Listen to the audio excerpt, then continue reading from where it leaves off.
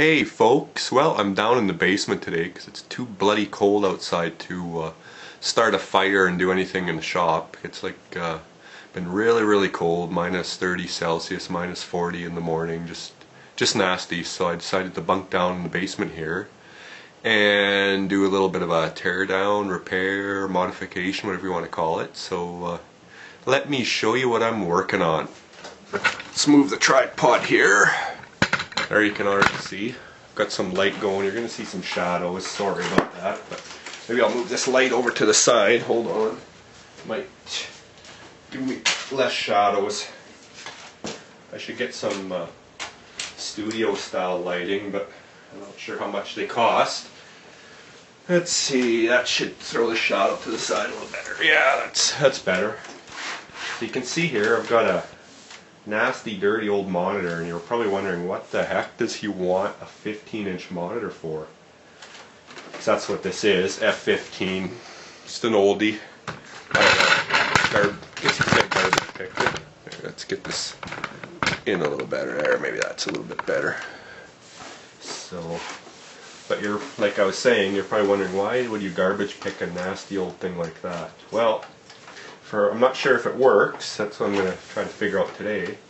But the main reason I garbage picked it, let's see if you can see. You probably won't be able to see. Let's see here.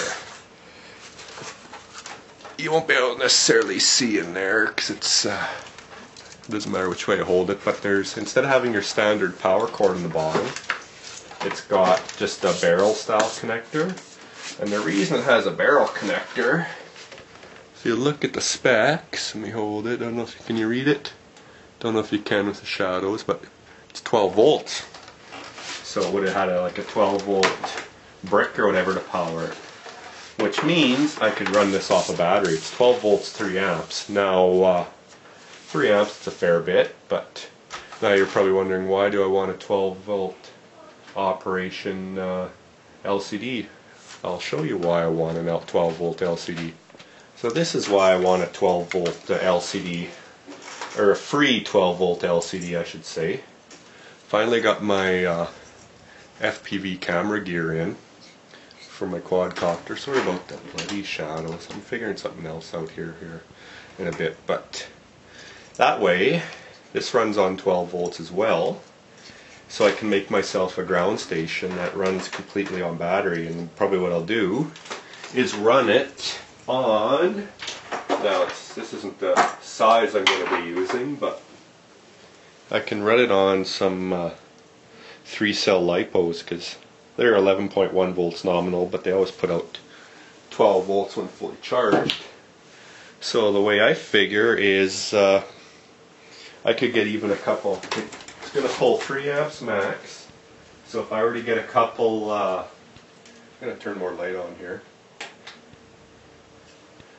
See if I can get rid of some more shadows here.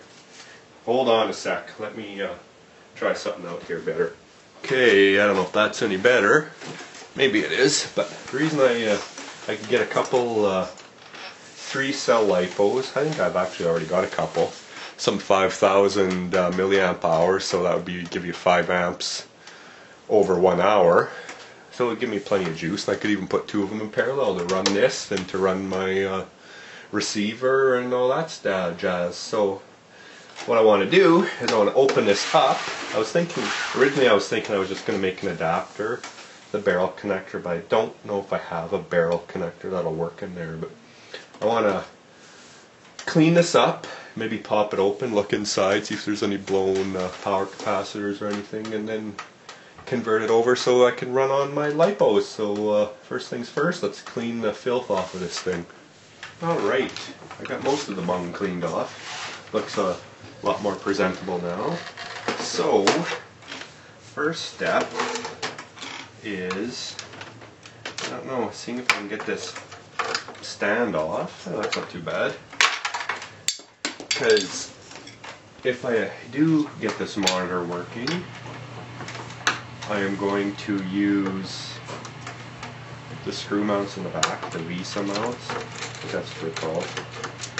And mount it onto like a tripod or something. So we'll pull this off. Sorry about the noise in the background. It's the furnace kicking in. Let's see here. Get these off. And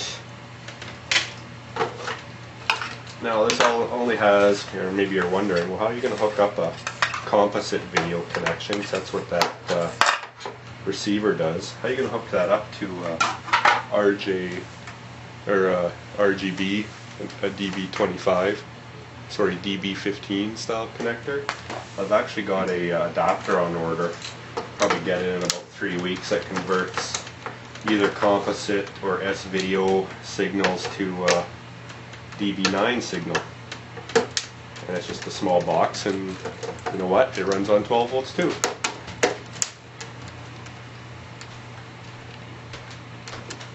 Alright, let's go here. Sorry for my ugly mugs in the view all the time.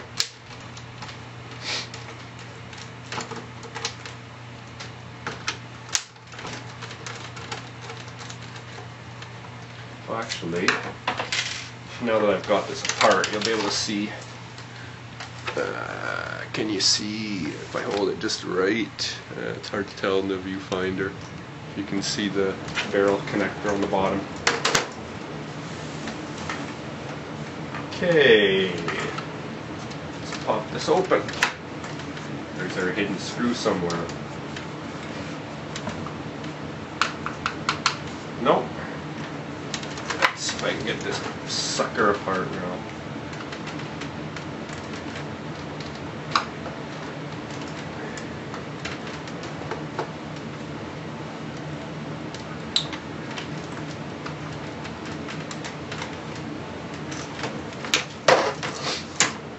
Full of dirt and grime. You can just hear it rolling around in there.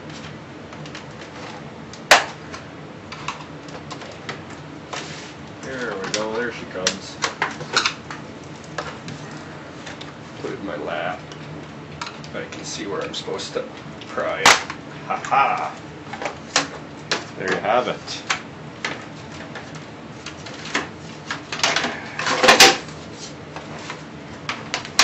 Too bad inside, surprisingly. Let's pull this cable through. Some good shielding on the back. When I get in now, you can see the connector right there.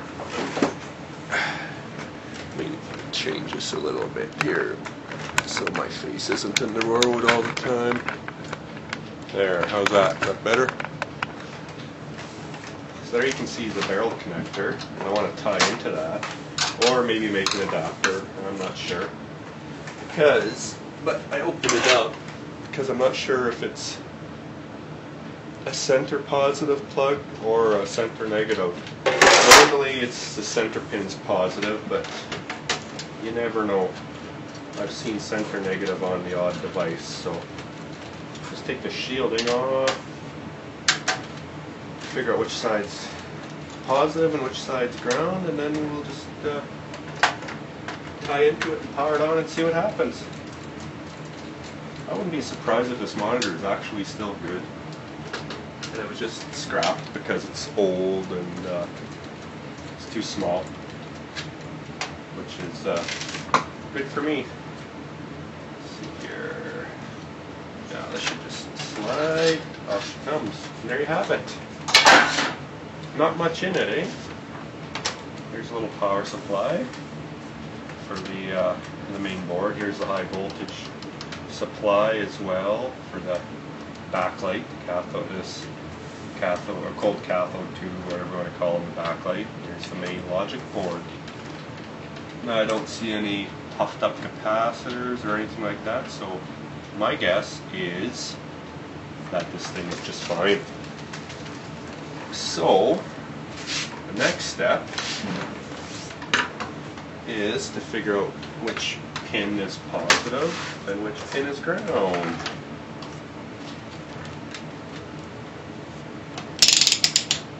Using my LiPo meter, but it's good enough for what I'm doing here. Now,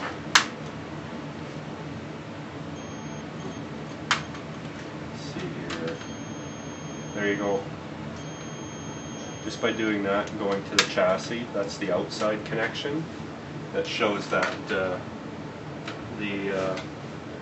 center pin's positive and the outside connection is ground. So it was easy as that. So now I am going to look around. Maybe I can find an adapter, or maybe I can find a barrel plug for this, chop it off with something, and just solder an XT60 connector on the other side and power it up. So let me go hunt around and I'll be back. Well, I dug through my stuff and look what I found. A barrel connector, brand new. Never been used, with the piece to go in the back. Now you have to excuse the noise in the background because the laundry's running. But what I'm going to do is make an adapter to go from this to this, and then I can got my 3-cell LiPo pack, and we'll see if that sucker powers up. So let's build this adapter first. I'm not going to talk, I'll just do a kind of a fast forward as I build this. Oh, I was going to mention, this is going to be kind of a temporary setup, because I think once I get everything built, I'm going to make like a power distribution center on my ground station, and then go out from there. And I can use my old quadcopter power distribution board to do that, I think, since I don't need that anymore. Okay, on with the build here.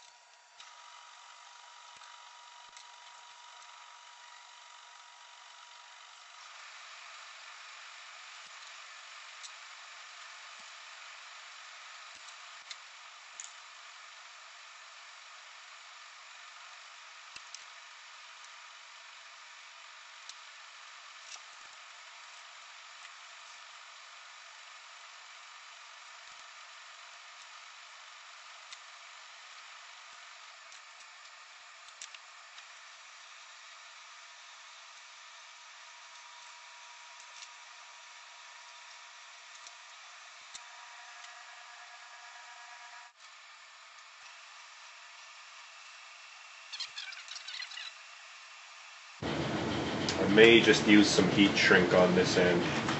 Make my life quite a bit easier if I do. Yep, that's what I'm going to do. I'm going to scrap this, and I'm going to do some heat shrink. Kind of making this up as I go.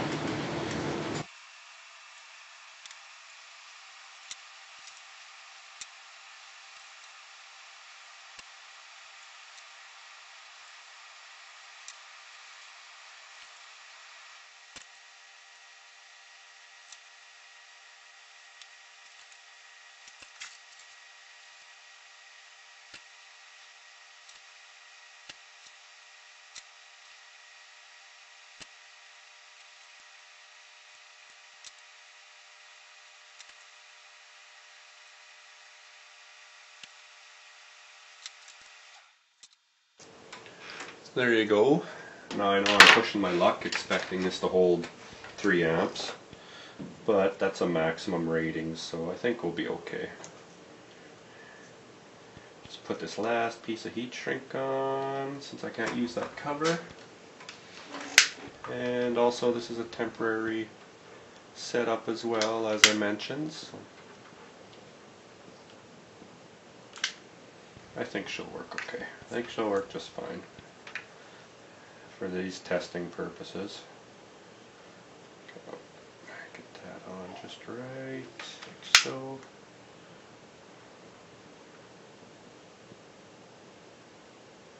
Not super pretty, but you know what? It'll work.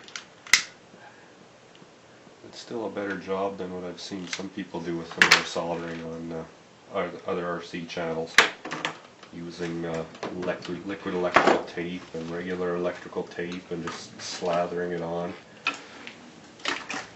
So, get this shrunk a little more. Don't have my heat gun in here, so this has to do. there you go. One custom adapter. Now I am going to check with my LiPo Princess Auto multimeter, make sure there's no short. Put it on the 2 meg ohm.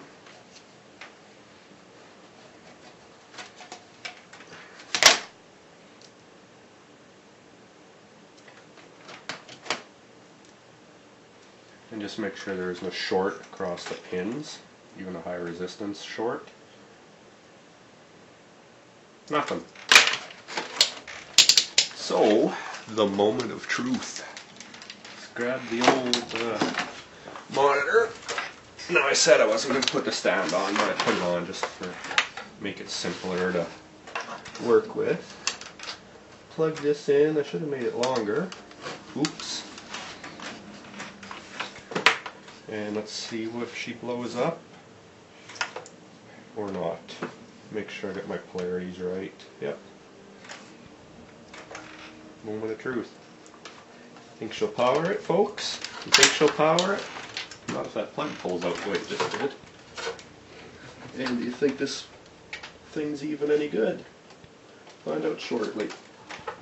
Oh, look at that. Green light.